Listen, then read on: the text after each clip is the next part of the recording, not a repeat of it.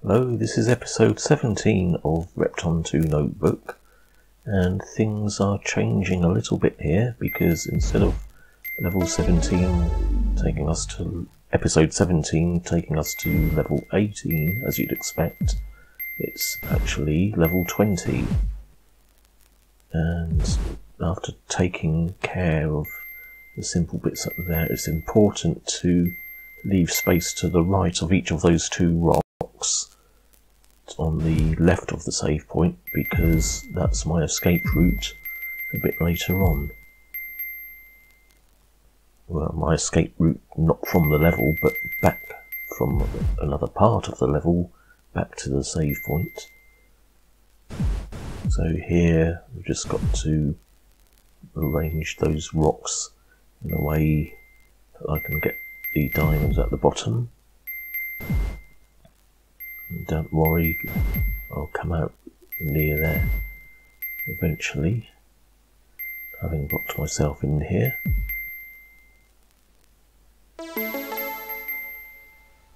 So here's a little bit of a tricky room to work your way down without trapping yourself with the boulders.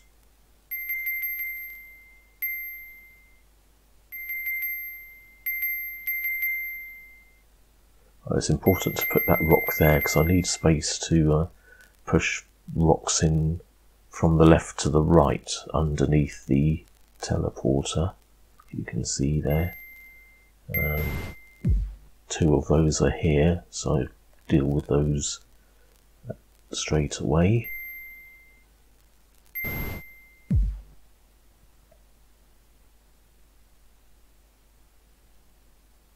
So I could have got those 2 diamonds and 2 bits of dirt on the way down before. Here I decided to leave that bit till the end because getting back to the save point from here is quite tricky. So I wanted to do the minimum possible to reduce the risk of getting stuck.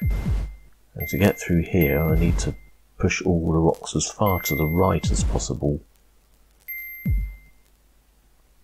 So you might think you'd get that diamond below me there, but no, it's best to do it that way. And this rock can go all the way across to there. And then that leaves me access down that column.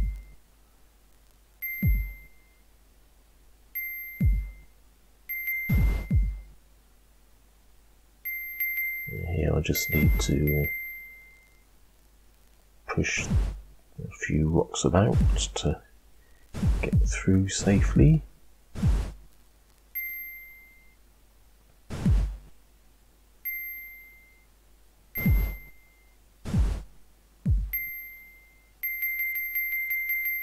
And there you can see why I had to clear those access to those rocks near the start.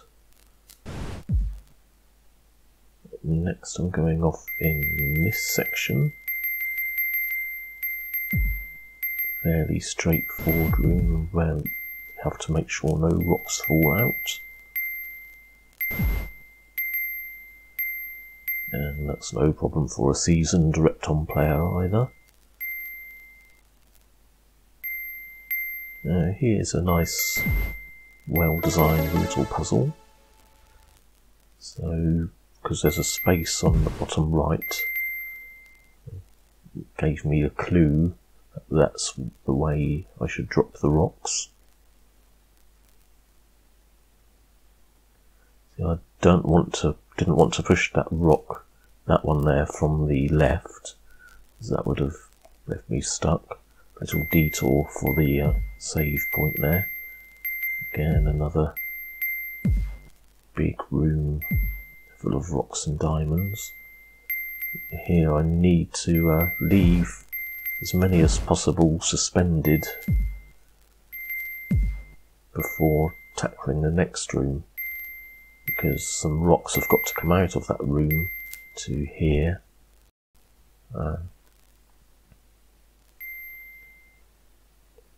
It took me quite a while to work that bit out.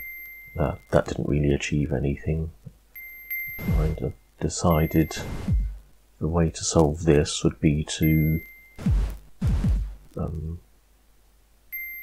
push rocks, let rocks fall down the first hole on the left part, and then push them from the right down this second hole.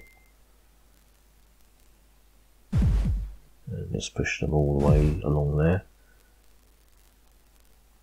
But of course, that means it's a little bit limited on the amount I can drop in at any one time. I can only really drop 3 at a time to enable that little manoeuvre.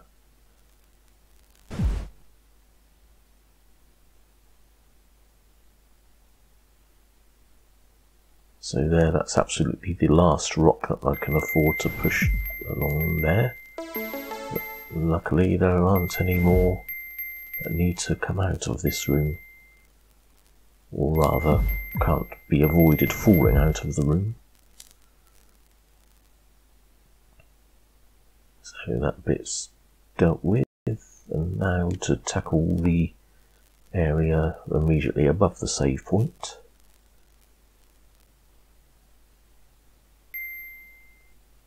This looks easy enough, but you have to remember you can't afford for any rocks at all to fall out in the way I came in, because that's the only way out, and it's only 1 tile wide with a right angle bend, so only takes 1 rock down it to block it.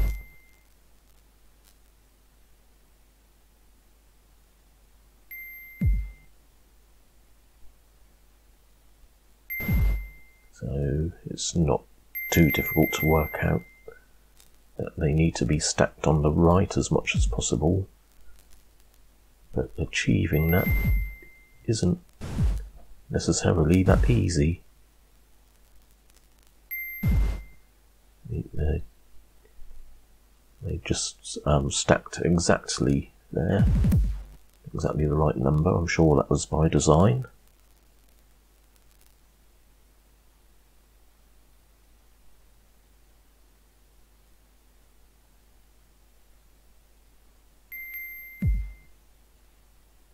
No, this is quite tricky. Those rocks piled up near the right, where I need to gain access to a vertical passage on the bottom right, is quite a problem.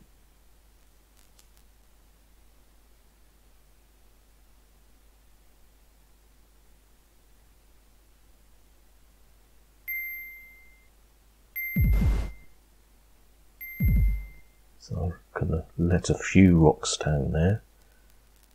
That's very handy to deal with the first few of them.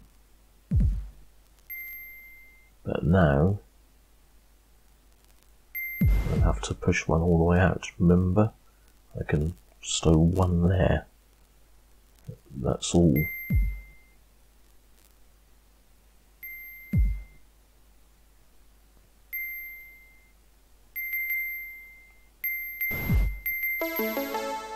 No problem in the end. I say that, it was at the time, but I managed to solve it. Okay, that's the end of the level.